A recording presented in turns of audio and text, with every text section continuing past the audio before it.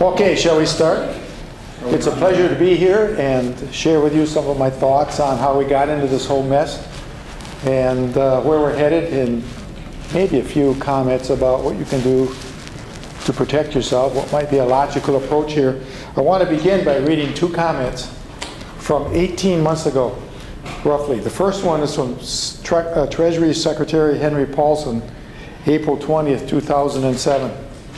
If it wasn't for all the mess we're in now, you would have never known who the Treasury Secretary is, right? Here's what he said last April. I don't see the subprime mortgage market troubles imposing a serious problem. I think it's going to be largely contained. Then, 5 weeks later, from Federal Reserve Chairman Ben Bernanke on May 17th, we believe the effect of the troubles in the subprime sector on the broader housing market will likely be limited. And we do not expect significant spillovers from the subprime market to the rest of the economy or the financial system. Well, they didn't get that right, did they? Nobody did. I guess you can say we didn't see it coming. These are the two most powerful, knowledgeable people in the economy. They see all the stats long before we do. Anyway, 8 days ago, the U.S. House of Representatives turned down the proposed bailout bill, defeated it by 12 votes, something like that. And that was the day the stock market went down 777 points. To most people in economics, to most people with a knowledge of finance, we were exceptionally upset about that. That just was the wrong thing at the wrong time.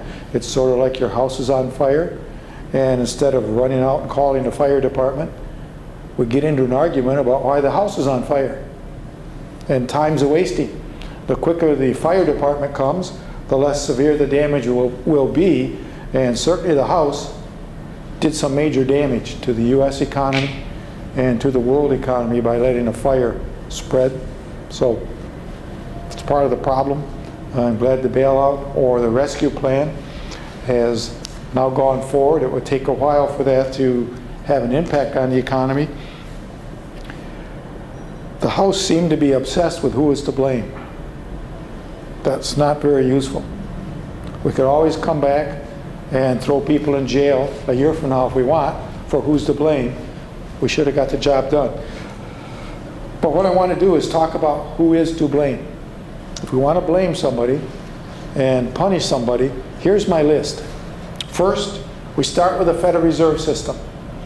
For years earlier this decade, the Federal Reserve kept interest rates at very, very low levels. You might recall the rate at which banks lend to each other was kept at 1% for quite a while.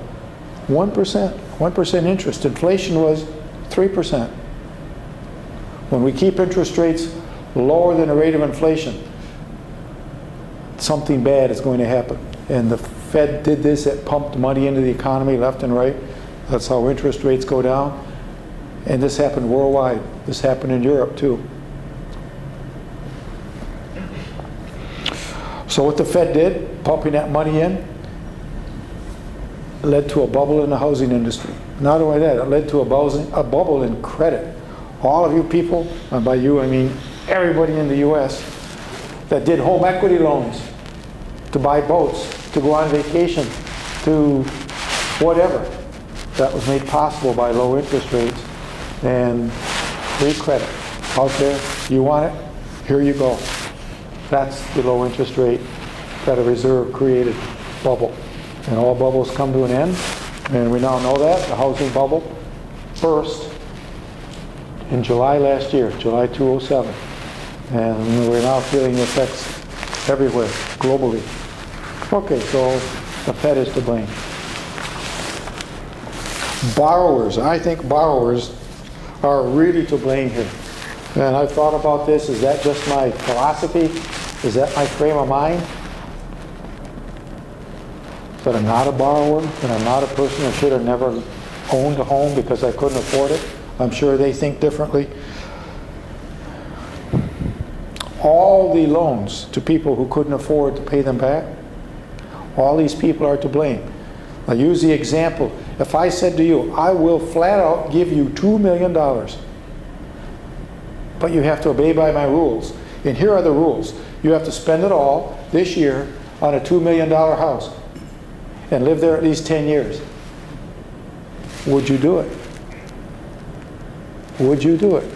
Most people thinking about it would say, no, I wouldn't.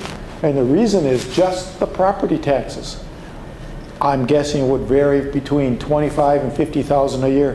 Where's that money going to come from? The utilities to heat the house in the winter and cool it in the summer. Thousands, probably $10,000 to $20,000. And the routine maintenance. Things break. On a $2 million house, there are a lot of things to break. And when they get repaired, it won't be cheap. The homeowner's insurance, probably 10 grand. Anyway, $75,000 annually at least, I think is what it would take to maintain a $2 million house. That's ignoring the monthly payment because I'm going to give it to you. So just because somebody says, here's the money, go buy yourself a house, doesn't mean that's the prudent thing to do. All the people who borrowed money with no income, no job, or incomes and jobs but not enough money to pay back the loan and to keep the house going, that's just ludicrous. Why did they do that? Because they got to live someplace they never would have lived, at least for a couple, 3 years, until the house was foreclosed.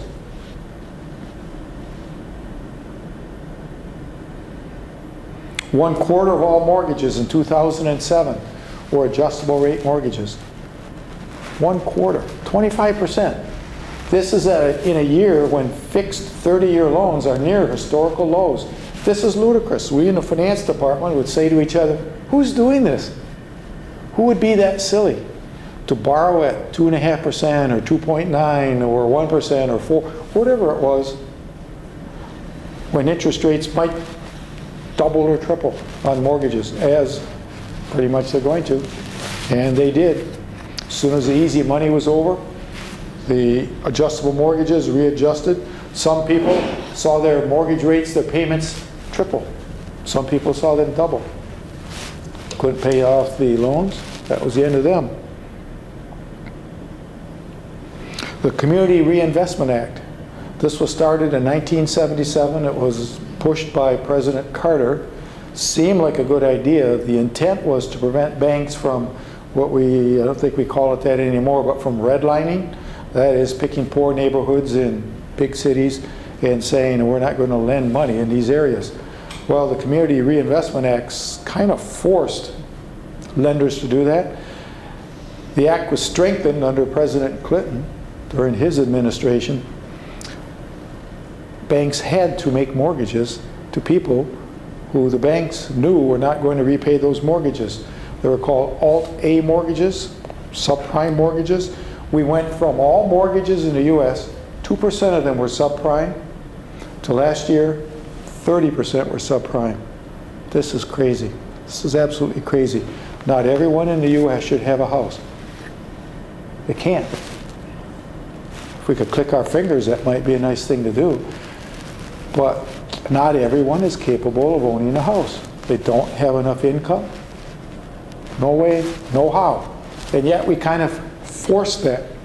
I was talking with a banker this morning, and the banker said, you would not believe the pressure that was on us by the banks and by the government to make mortgages. We had to meet our monthly goals. The guy I was talking with said, I as a mortgage loan officer had to meet my monthly goal. The bank had to meet its monthly goal. The branch. The corporate headquarters had a goal. And there's no way to do that without lending to lower and lower credit risks. So the pressure was there to just make the mortgage. The reason the banks kept doing that was they sold the mortgages. Very few banks, certainly around here in the Great Lakes states, very few banks actually keep their mortgages. They sell them off. They sell them to whom? They sell them to Fannie Mae and Freddie Mac, which buys standard mortgages.